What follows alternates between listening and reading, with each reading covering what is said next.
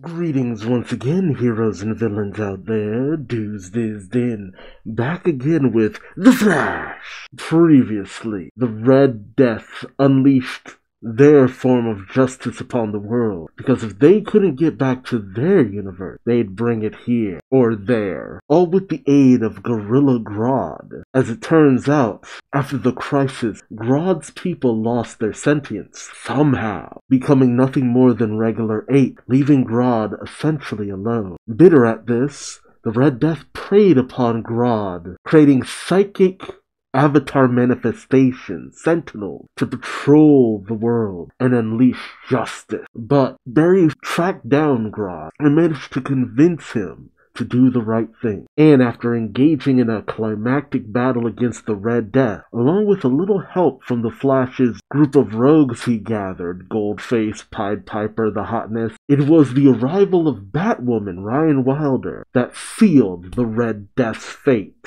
Now locked up, everything has essentially gone back to normal. Although Joe has gone through with leaving the city along with his daughter, with Cecile staying with Team Flash and in the city to do her practice on the weekdays, and on the weekend she'll go to a nice quiet place to not read people's emotions and their minds and so on and so forth. And to top it all off, Iris is pregnant. Ooh, it might be great that the Flash has super speed, because that's the one thing any parent or anyone who's had to deal with children in general would love to have when rearing children. Will that be the Flash's newest challenge? Join me as I find out, won't you? It's funny too, cause it's the gambler's daughter, who was more of a character in Stargirl. Did she control them? Oh, still seems like you have your powers. Huh. Oh, really? Okay. Seems the good luck powers were still there. Oh my. Oh my! Wait, how did you end up choking? Oh, so her good luck pretty much evaporated. Is he cheating on her? Oh, Jesus! I mean, but, well, depending on how long the body's been dead, Jesus. That is not the direction I thought this was going. I was deceived by the happy music.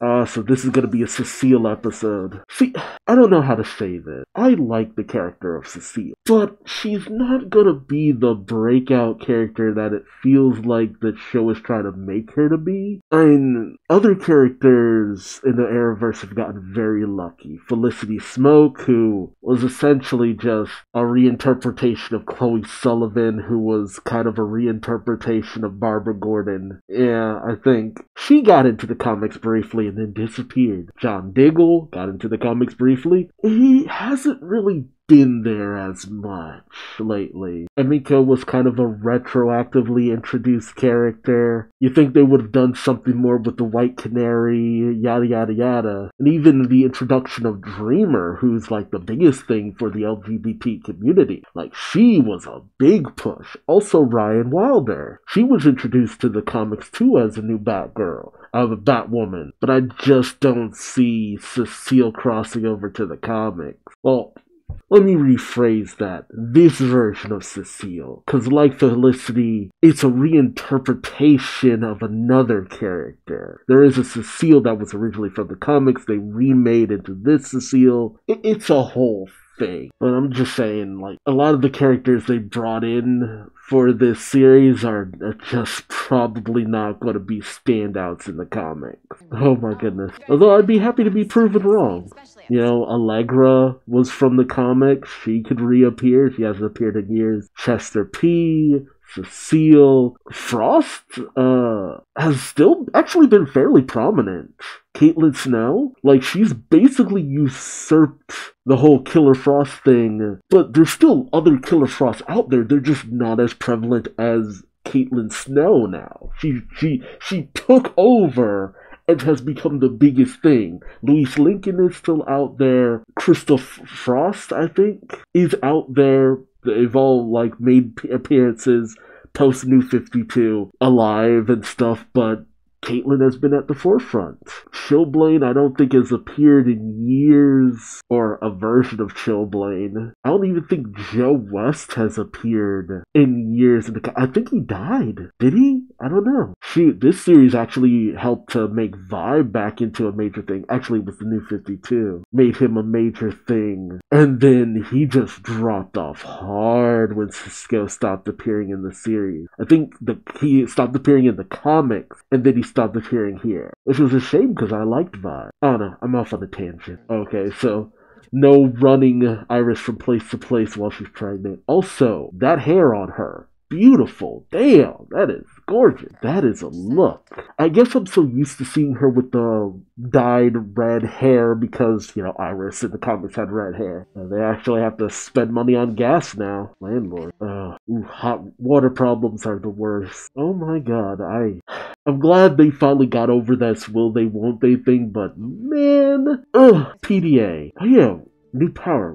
There we go. Ooh, Chester and Mark teaming up? I'm actually kind of cool with this. Yeah, explore Keon's abilities. Again, I doubt she'll be in the comics, but I need to get over that. I just have this thing. I want certain characters to live on in the comics. And I love those moments where obscure characters have this grand return and stuff. Geoforce had a grand return to the comics not too long ago, and it was a little too close to Young Justice, the series. Oof. Oh, the fiance's in a coma. Yeah. Oh, and then on in his tip. Oh, that's a setup if I ever heard one. And to have someone whose luck has turned from good to bad be set up for a murder charge, yeah, no, something's up here. And this is why I'm actually taking a Kramer. She's so much cooler than a comic book counterpart who turned into a real pill. And she was kind of bad at first, and she did a whole 180 once she found out she was a metahuman and all that, but I liked her. They've really done a good job of making me like her character in this series. I mean, doesn't she have a pickup for the dress or something? I mean, when was it committed? Could they tell how fresh the blood was? I don't know. Yeah, she's gonna be in a holding cell. Yeah, holding cells still suck. Don't ask me how I know. But, I mean, it is between that and going to jail. Uh-oh, found the weapon. What was the weapon? Really? A heel? Her heel? Oh, and this is... Oh, right. This is... right before she can go see Joe and Jenna. And now there's this case. Oh, snap. Maybe this only coming home on the weekends thing is, not for the best. Oh yeah, Becky was supposed to have died. The Thinker had took over her body and stuff. A lot of people came back during Crisis. Man, we use Crisis to just wipe away a lot of things, but no, that's how it happened in the comics. This show has actually done a real good job of really just showing you the absolute bizarreness of the universe reset. Wasn't that person dead? Yeah, Crisis happened and now they're back, and they apparently don't have the same past because Becky was a criminal. I feel like maybe Becky shouldn't be here. Allegra's powers are very helpful, though. Don't look at the bed. Little blacklight abilities. Poker chip? Don't put it in your mouth, container. Maybe it's someone she wronged in another universe? Oh, his brother. Wow. Is she jealous? Is she still picking up on something? Love the ominous music playing. Wait, the gambler? No. Wait, no. Gambler's usually related to... No! There was a new gambler introduced after the New 52. Alongside the regular gambler. That might be what they're pulling from after the New 52. I don't think that gambler was ever named, though. I don't know. Is Tony setting them up? Or is Tony the gambler? Maybe he redirect whoever he owed money to Dom. I'm actually invested in this. I just love crime drama stuff. It's very surface level, but I love the investigation. O'Shaughnessy? Oh god, is it the Royal Flush Gang? Always leads back to O'Shaughnessy. Gambling here too? Jeez, Joe. Oh, really? Just, is that her powers? Jesus! Oh, sturdy bottle. Or, she was trying to actually do something. Oh. Allegra, do something. You have powers. Ooh, nice. There we go. Thank you, Allegra. Yeah, I feel like Cecile... Because of her emotional state, did she miss? Right? It's just like, God damn it, this is the 5th time this week. And now I put in my 2 weeks resignation. Chester, I forgot how weird you are. Okay, yeah. So, all different accounts, Mark should be dead, but Keon has had this weird ability to, like, read life. Is it maybe that anything that contains water? Or can the manipulation of water? Because I was thinking, like, with the blue highlights, maybe it's some kind of, like, she can detect certain things in body. She has the connection with plants, she has the connection with humans. What do they have in common? They both contain water. Maybe it's something to do with water. She can detect things through the water. But healing abilities, I mean, maybe it's like Katara with the waterbenders. You know, the healing touch and all that. Hello, Chester's like, then you kiss me. Oh, excuse me. And yeah, unless Mark has somehow gained the ability to heal himself, which, but nothing would really explain how he has meta abilities. The cosmic treadmill exploding? Nah, that wouldn't be it. Unless maybe Mark has some latent meta-human abilities. Keon's being mighty dismissive to all this. Is Mark maybe trying to find what he saw in Frost? Is he gonna get obsessive about this? I mean, maybe kick like a reader on her, just to see if maybe something happens. Because she had to have had something going on at some point. Maybe it's unconscious. Mark. I think he was looking for a glimmer of Frost. I mean, at least now they know there's obviously something up, though. Okay, banking records. Oh, I mean, you should still be able to see most of it. The coffee stains wouldn't be that bad that you couldn't see the records. And she missed her train. Then, oh, birthday. Oh. Oh, of course, and immediately she gets captured. Oh, what's that? What was that? Nice. Oh, and it's fried. Oh, that was weird. Her powers are literally turned against her. Weird. She herself is emotionally compromised. Yeah, what is that? Oh, Chester's got a hunch. Oh, that was actually a sweet moment. Not with them being overly lovey-dovey, but actual nice reaffirmation of love. What the heck is that? What was that? It made him confuse the kiss. Yeah, to wake up to that face kissing you is like, holy shit, is she in there? Is the possibility still there? Oh, Mark, I thought we were over this. I actually feel really bad. Yeah, what was that? Or maybe there's some part of Frost in Mark? So maybe something of Frost exists within him? How? How would that bring him back? Oh, talking about, you know, part of the person he loves still exists. Is it him? Snowing inside. I don't understand. Huh. Yeah, this was honestly the kind of thing I was like, is this really gonna work out? Like, I don't know. You saying that all that time away. And of course it immediately went wrong. Yeah, I knew this was going to be hard on her. Yeah, I knew this was going to be hard.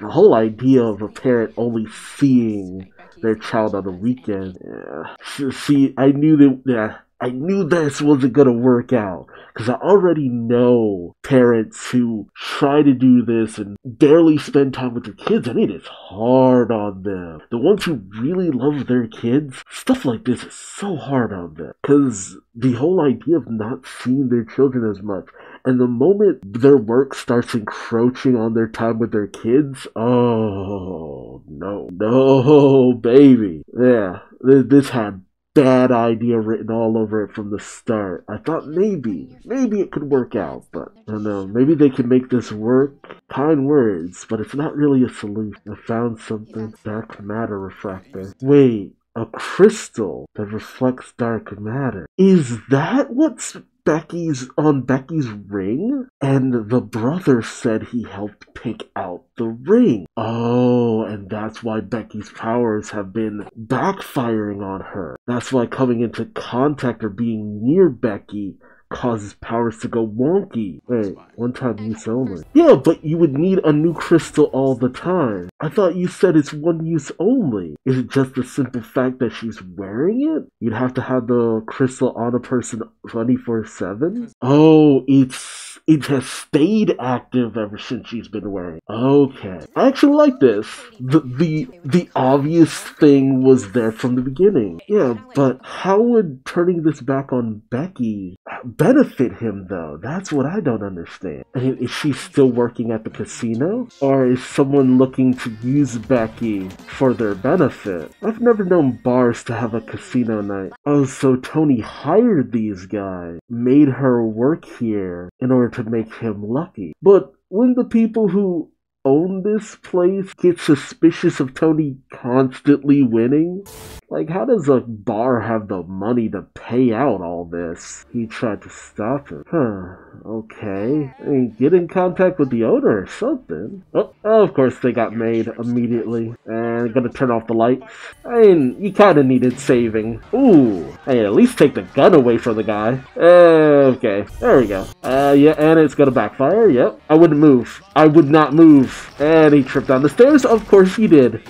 And knocked out the other guy into the buffet. Nice. Aw, well, that was fun. Honestly, it was figuring out everything that was the most fun of this episode. I honestly actually like just the mystery of what this was all about. Who was organizing that blackjack thing, though? Freaking poker night? What the hell? I thought she was gonna try to get home. Like, why are you having breakfast with these guys? I hope this is like Monday or something. Yeah. Cecile's powers were because of her confidence, yeah. Her mental state was causing her powers to be unstable. I know it's kind of contrived, but, I mean, it's the most common explanation. Shoot, that was the whole premise of, what was it, Spider-Man 2? Yeah, got real lucky. He just happened to wake up from his coma. Oh, ew. Oh. Have Allegra stay here at the house. She's having a bad time at her apartment, so have her stay at the house until, more than likely Allegra will move in with Chuck at some point.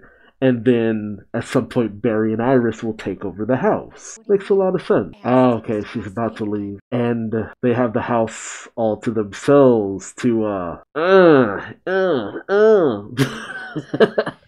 1 week later. What about the powers? The sudden snow? Oh, they're coming. Would have been hilarious if they immediately started getting down and dirty. Bimba Nora will be here in a flash.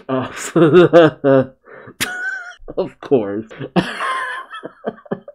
I'd say, aren't you worried that someone would, think about that? But at the same time, it's just like, you live in the city that's protected by the Flash. I'd just be like, they're probably Flash fans. I honestly didn't think we were going to get these in-between episodes, considering this is the last season. Okay, what's up? Wait, what did he find? 0 dark matter levels, 0 cold fusion. Yeah, you are. Did Frost get transferred to Mark? Wait, she's not a meta and she's not human. What? Wait, what? Okay, I'm so confused then.